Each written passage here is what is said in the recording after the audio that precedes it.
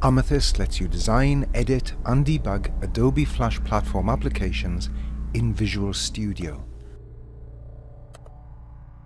You can create projects for Actionscript, Air, Flash, Flex 3, 4 and 4.5 and for mobile devices.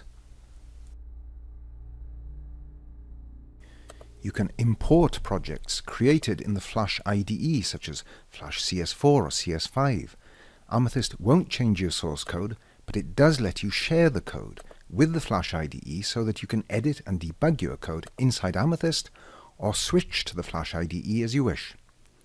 You share projects in a similar way with Adobe Flash Builder. Flex developers can use the Amethyst Designer to create user interfaces by dragging and dropping, moving and resizing controls, and using features such as automatic alignment or snap to grid.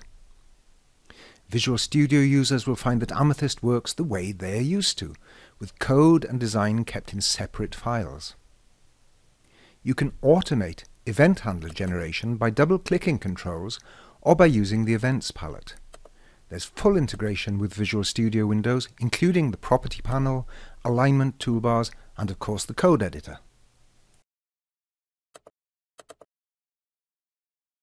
Amethyst's ActionScript editing is second to none. It supports all the standard Visual Studio colors for strings, numbers, comments and so on, plus an additional 76 color options specifically for ActionScript and MXML.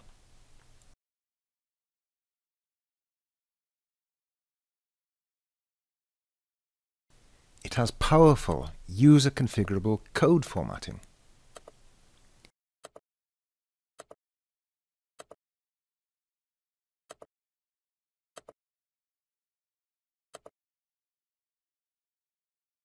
There is IntelliSense with auto-completion for methods, variables, keywords, and more.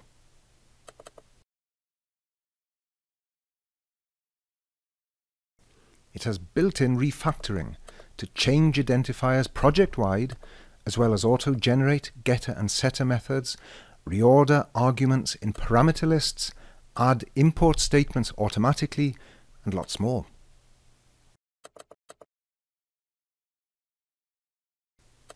It has auto-expanding snippets with interactive editing points. It even has its own snippet editor to make it simple to create your own custom snippets. For the best ActionScript debugging available, try out Amethyst's fast Cylon debugger. This can debug Flash, Flex, Air and mobile applications. It has step into, step out and step over options. You can navigate the call stack. You can set simple or conditional breakpoints. You can drag and drop variables into the watch window or just hover over an identifier in the code editor itself and drill down to look deep inside. You can even debug multiple SWFs simultaneously or debug between ActionScript and a .NET language such as C#.